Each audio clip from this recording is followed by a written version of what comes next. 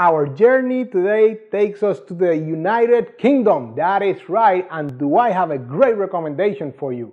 So if you're looking for a great London porter and one that will surely make you look like a connoisseur, then join me on this tasting. My name is Eddie, and I have tasted and sampled many beers from all over the world, and it is my passion to help you find that perfect beer you're looking for. Whether you're looking to try something new or there is something very specific that you're looking for to pair with your food, I got your back.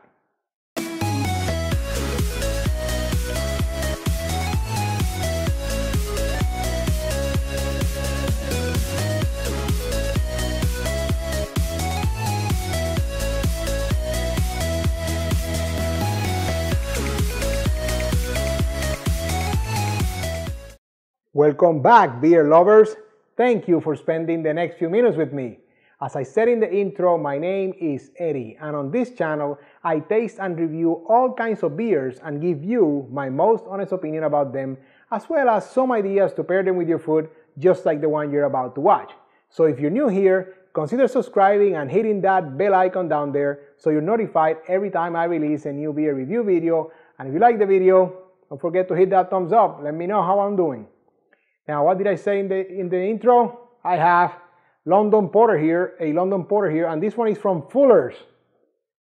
They claim to be the only independent or family-owned brewery in England. So, I'm excited to be tasting their London Porter. And check it out, I have my trusty Nonic Pint here, which is the glass I recommend every time you're pouring yourself a nice porter.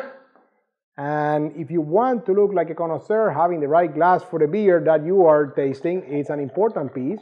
So go ahead and open the description below and check out how you can get your own set of Beer Connoisseur TV glasses.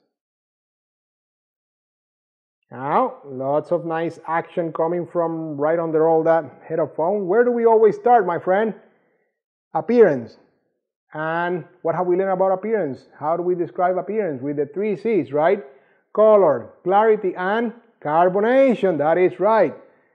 So color, this one is a nice, it's kind of reddish. Yes, I would call that very dark red color. Very, very clear, absolutely clear.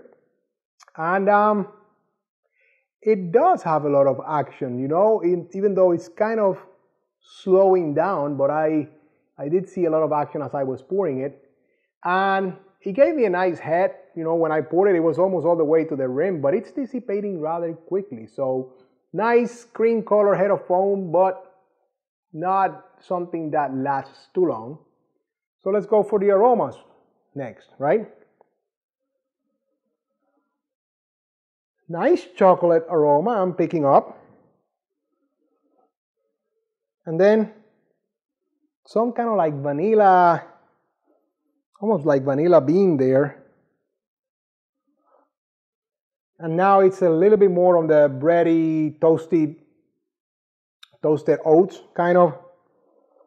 Yes, but the chocolate, it's remaining there. So it's very nice.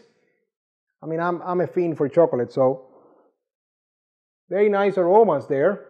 Not what I was expecting from a London Porter, to be honest with you. But now I'm going to try it and let you know how my taste buds get along with this guy here.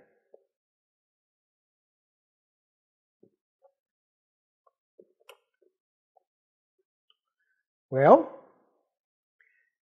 bitter as in bittersweet coffee, bittersweet chocolate is what I'm talking about. So you get that first taste of it. It's like you're biting on a very bitter chocolate bar.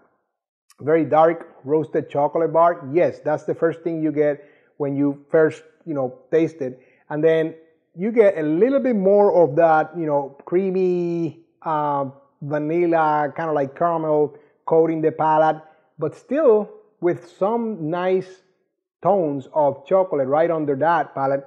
And then guess what? It ends with that bittersweet chocolate, kind of like smoky, even peppery kind of earthy tone towards the end. So I like it. I like it a lot. And, that becomes important when we go to the next piece, which is the piece that you come to me for, the piece that makes you a connoisseur, the food pairings, right? Now porters, as you know, they have robust flavors, so you want to pair them with foods that have enough punch, to stand up to the beer. Otherwise, your beer is going to completely overpower the food. So in this case, we're always looking for like the grilled meats, the roasted meats, things of that flavor, something maybe with some even spice or some nice seasoning. So because I also mentioned it has some of the bready character also, some of that, oaty character. Also things that have flour maybe are good to pair with this beer. So I'm gonna start with a steak pie. Yes, like a shepherd's pie, but with steak. Yes, a nice steak pie will be a great pairing here. And the next one is char grilled steaks. Make sure that they have the nice caramelized stripes, from the grill or from your griddle. Yes, that's what you're looking for. That caramelized, kind of like char. It has that bittersweet characteristic, just like the beer. Yes, it's going to pair really, really well with this beer. And I'm going to recommend a nice hearty beef stew. And actually, if you want to go one further, you can make that a venison stew. Yes, a little bit gamey, meat like venison, but in a stew with a lot of like potatoes and a nice rich creamy tomato sauce. Yes, that's going to go great. Now, as far as cheese, I have here a smoked Gruyere that I think is going to be a very nice pairing because the beer does have that kind of like smoky back end to it. So I'm going to taste it and I'll let you know how that goes. I got this passion and it's burning deep inside of me. And this time, no, not gonna. I think this is a winning pairing here.